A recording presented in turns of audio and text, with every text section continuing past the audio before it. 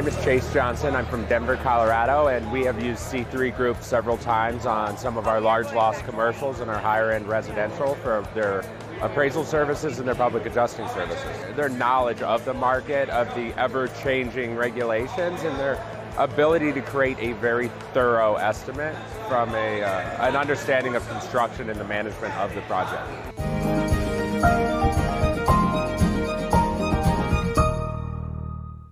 Good afternoon, everyone. Lead meteorologist John Choquette here for our daily 12 p.m. hail forecast on this Monday.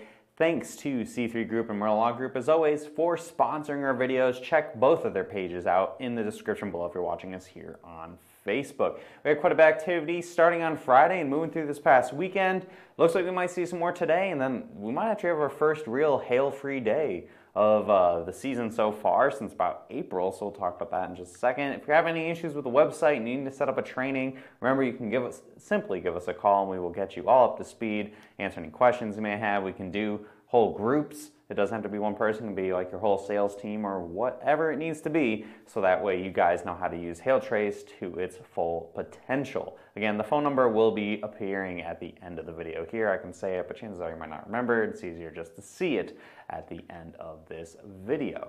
So, reviewing this past weekend, we had on Friday big storms in Minnesota and northern Wisconsin. They unfortunately stayed to the north of Minneapolis, like I was a little concerned about. However, there was up to baseball-sized hail. Pine City and Randall, Minnesota, and also for Trade Lake, Wisconsin.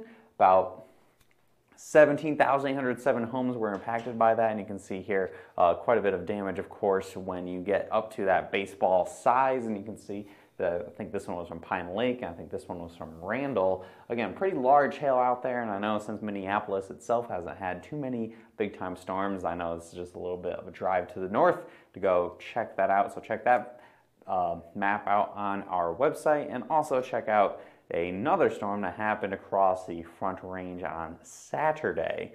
We had Pueblo, Cimarron Hills, and Denver, so basically all up and down that Front Range. Up to golf ball size hail, the majority of that was in Pueblo, and we had about 57,000 homes impacted with that. And you can see a couple pictures here of the ranging hail sizes, and I just grabbed pictures from our map, so you can go check that out at Hailtrace as well. So we have more hail possible today across that Front Range area, assuming...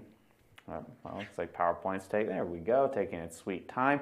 Though it's not a very high risk, we could only see hail up to maybe isolated ping pong ball size hail today. There isn't a whole ton of instability out there, so it looks like we're keeping it more marginally severe hail, and there's even some indications that the storms might have a hard time making it over the mountains and into the more populated areas, giving Denver only a 2% chance of seeing storms, and that's basically, if they can get over the mountains, we could see some hail, and even then, it might have a hard time getting up to that severe limit. I wouldn't be surprised to see a lot of really small hail with any storms that can make it over, or nothing makes it over to begin with. So it may not be a crazy day, 2% even further north towards Casper. So just a generalized, there's a chance for some marginally severe hail for the afternoon. If for some reason we're able to get something really strong, we could get to some ping pong ball size hail. So that future radar showing some storms forming this afternoon. Again, kind of staying up in the mountains and then maybe making it over into the more populated areas like Denver, Fort Collins, etc. So we'll just have to watch this. It'll be happening this afternoon after about 4 o'clock local time, and then we'll be winding down pretty quickly after the sun goes down this evening. So that's all we're really looking at for today, because tomorrow we have a low hail chance. This is the first time since I think about April we haven't really had a good chance for hail. We are getting towards that end of July where things tend to wind down a little bit anyway. We will pick things back up again up into the Dakotas starting on Wednesday. However, tomorrow looks like a very quiet day, and I actually won't be here doing a video tomorrow. I'll be frank instead. I am off for the day, so tune in tomorrow and we can talk, maybe not about obviously Tuesday's hail forecast since it's been pretty quiet, but for the remainder of the week.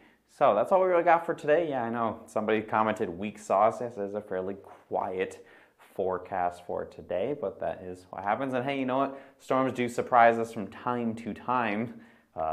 There's been plenty of instances where it'll hail in places that isn't forecast just because it is the summertime, things can pop up. So as always, follow us here on Facebook. Make sure you don't miss any of that. Hit see first so you can supersede that Facebook algorithm and things pop up top of your news feed, especially when big storms happen.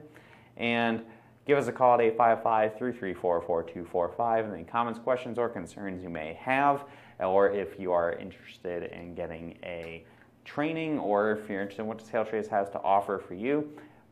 Email us as well, info@hailtrace.com. Visit our website at hailtrace.com. And finally, follow us at Hailtrace on Instagram. Hope you guys have a great rest of your Monday. I'll see you again on Wednesday, and tune in tomorrow to see Frank at 12 p.m. like we do every single weekday for these hail forecasts. Hopefully, do those hail dances. Maybe someone can surprise us and get an exciting storm today or sometime this week. If not, see you again tomorrow. Have a great day, everybody.